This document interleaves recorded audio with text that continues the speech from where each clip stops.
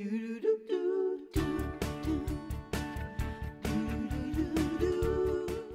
back, everybody. As you all know, June is wedding month here at Hallmark. And as all brides know, getting ready for your big day is just half the fun. This week we are talking all about lovely weddings, and here to show us how to make one of the loveliest, hottest trends out there is the lovely of loveliest again. Oh, wow. Well, I just love that you say that. Do you? I think it's lovely. I say we should toast to that. Let's toast to the lovely ladies. Ori, didn't you call her Ori once? Yeah. I called her Ori. I'll take it. Anything. I'll take it. So this has become a huge trend, and that's mainly because it's a lot because of social media, because we're finding interesting ways to share moments that would otherwise just go uncaptured. So we have these moments now getting ready, like this one here, which this is so adorable because they decided to make all of the robes and obviously the bride's robe to match in the theme of the wedding, to look just like their gowns. That is so pretty. Isn't it pretty? So there's all these moments when you're getting ready where the photographer is just sort of moving around and people are in different stages of getting ready, and so you see the backs of the robes and someone's touching up their makeup and someone's getting their hair done. So it's just another way to add a little detail. And the thing that I love the most is that we can really make this specific to the bride and her style. Exactly. But you can also make this with that photograph in mind. Yeah. Yeah. You know what I mean? Yeah. Not just a chance. It's like, let's do this. This would be a great image. Exactly. That's very true. And I think that's happening now. Orly can make this, and you can take the photo of all of us. Yes. Exactly. He's the wedding photographer. Perfect. So the great thing about this is, first of all, I got all of these robes, the robes that you guys are wearing, on Amazon. These robes were like $18. So Paige, would you pull your hair aside? So you can see I did both of these here, and it might be hard to tell because they're so delicate, but it's there you go. It's bedazzled all the way across. Now, what I noticed was I did Kim's first, and I realized it's a little high. The best placement is really like I did it on Paige. No, It's really like on Paige, right between the shoulder blades. Just because a lot of women might have their hair down or have a low updo. And that's just this, you guys. That's not even. Honestly, and by the way, it comes like that. These things, when you buy them at stores, at specialty stores, we all know because we've all been in weddings, we've all been brides, are super expensive. So to do this yourself, I know, because one day they're getting married. I think you don't have a choice, but enter Orly Shani and you have a choice. Oh yeah. Yeah, we do. This was another sucker that I found on Amazon. Comes like this, fully done. So this is what you do. It'll come like this with the back backing. Now I'm gonna peel this off. Okay.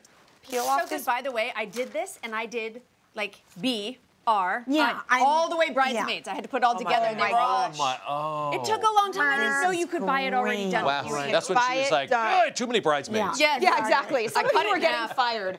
So the next thing you do is you're gonna want to place it down. Now, obviously, the in between the R and the I is gonna be centered here. Because the B is so big. So we're just gonna lay it down. You can reposition if you don't do it just right. What's great about this robe is that it has the seam down the center, so you can know exactly where the eye's gotta go. Exactly. Now you're gonna follow the directions. Every time you buy one of these, it will give you directions on exactly how you need to do it. I was terrified to follow the directions because you're supposed to just go right on the plastic. I was like, really? Yeah, you go right covering over it. Really? So I'm just what gonna. Temperature do you? You put it on. This particular one goes on the wool setting. Okay. So you're gonna put it right on top here for about. You guys should be asking that question. Yeah, for about like 10 to 15 seconds, and you don't want to smush it around because as the glue starts melting, it'll set into place, and if you smush it around, it'll move them. Okay. So you just want to keep moving. Deb, would you like sort of finish moving your way down? Do the smush. Now, I want to talk a little bit about the style of the bride because I think that's really important. Not all women are sparkly women. Not all women like. Wait, what? I know it's hard to believe, Kim. Wait a minute. That's so You weird. blew Kim's mind just now. That's right. So I love this idea. This is these are varsity letters, right? That are normally on the back of sort of a varsity jacket. This, a white on white and kind of curving it like this across would be a really adorable way of creating this for someone who maybe is like a little athletic or this isn't like a silky, you know, and it also makes it look sparkly expensive because of the embroidered lettering. Yeah, exactly. Now, another one, there are so many options here, so I just want to give you guys a couple of options of materials because ultimately the process is the same. You're heat setting and heat transferring it on. So that process is going to be the same, but I just want you to see. So this comes in a packet. I got this at Joann's. I obviously cut out some letters. It comes with large, like, you know, big capital ones, and then some smaller ones, and it's velvet. So what you do is you cut your letters out, cut them as close to the edge as possible because you're going to flip them upside down, and you kind of want to know where to put them. So see that? If I had big cutout and I like put it here and then I peel it up, it's not really even. See? So I've done it here, and I just ironed it quickly. I might need a teeny bit more, but let's try peeling just to Do you test. want me to give it back to you? No, I think I might be okay.